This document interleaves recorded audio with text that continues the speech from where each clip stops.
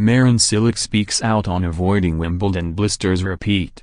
Marin Cilic is desperate to avoid a repeat of the blisters that plagued him during his Wimbledon final defeat last year, which seriously hindered his chances of winning the title.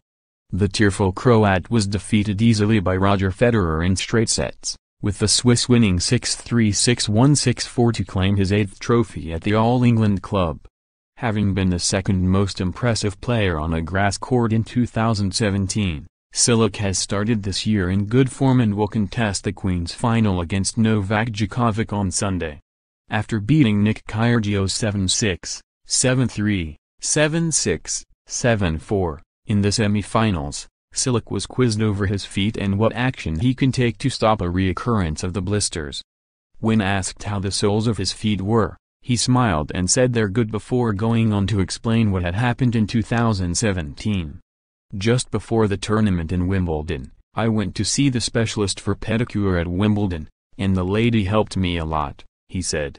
You know, obviously with feet it's very, sensitive. I think everything was working well for those 2.5 weeks. I had a little bit tougher match with Sam Querrey, a lot of movement maybe, just putting a bit more pressure on my foot and things like that. Just after the match, I got a big blister. So I was actually not panicking. It was, Friday and couple days, 2 days until the final. I was really confident it was going to be okay. But unfortunately things didn't go well.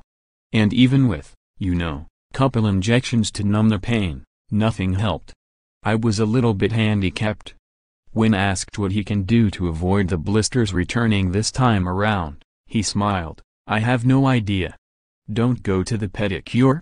Watch, Nick Kyrgios caught making obscene gesture in Queen's semi-final. Novak Djokovic reaches first final of 2018 to set up Marin Cilic. Queen's clash. Nick Kyrgios takes Wimbledon positives after Roger Federer and Marin Cilic defeats.